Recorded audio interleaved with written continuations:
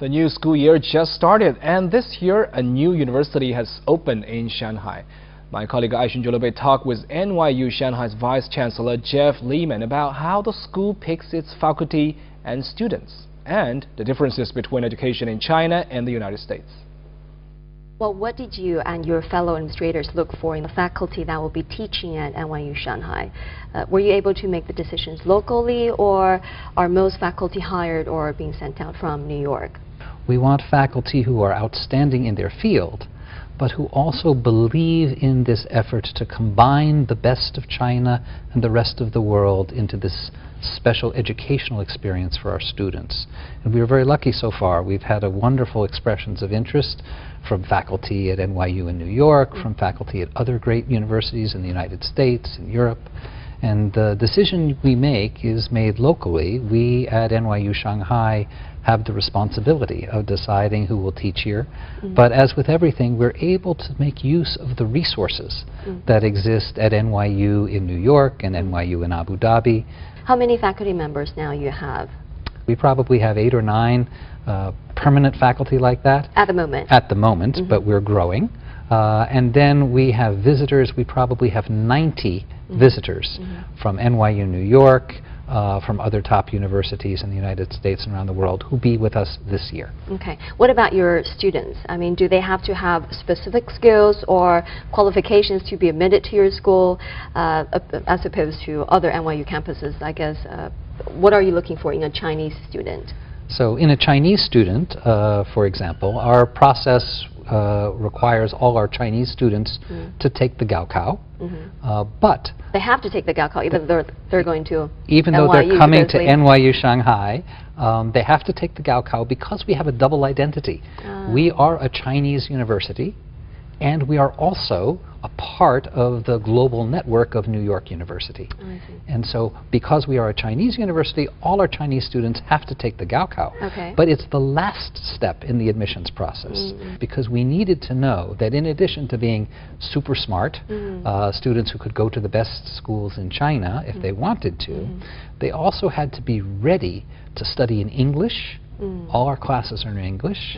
And they had to be ready for the U.S. style of teaching, where they are required to be active learners, take responsibility for their education. Why do you think Chinese students who want a Western education go to NYU Shanghai instead of studying abroad, jump on a plane, go to the United States?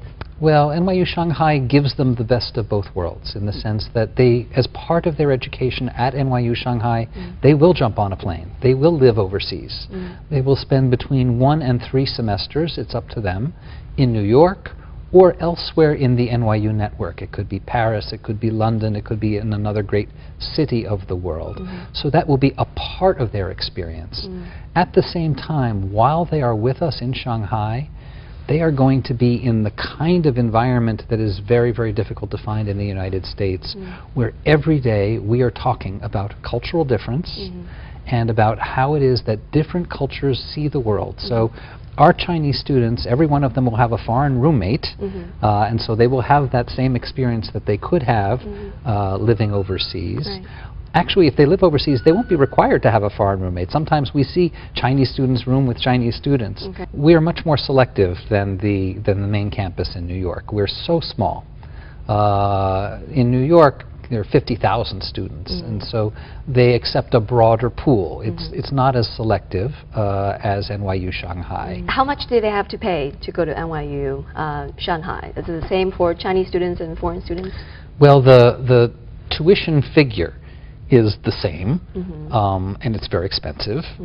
We have scholarship assistance for the different students, and so the tuition figure is it's the same as at NYU New York, $45,000. $45,000 per year. Okay.